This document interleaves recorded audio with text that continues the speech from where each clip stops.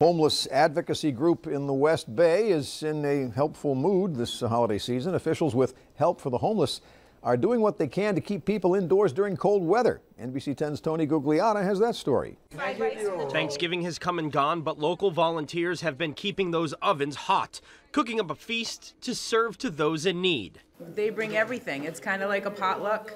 People bring veggies, and someone's bringing a turkey today, and we'll have ham and potatoes and desserts. Sometimes we even have appetizers. Barbara Smith is one of the volunteers for the organization Help for the Homeless in Rhode Island. Its mission, using social media like their Facebook group page to recruit volunteers to donate goods and services to those folks in need around the state. Organizers say they have over 800 volunteers. It is the end of the month, beginning of the month, so sometimes we can have a very large crowd, sometimes we'll have a smaller crowd. Here it is by the numbers. The homeless population in Rhode Island is actually decreasing, according to rifuture.org.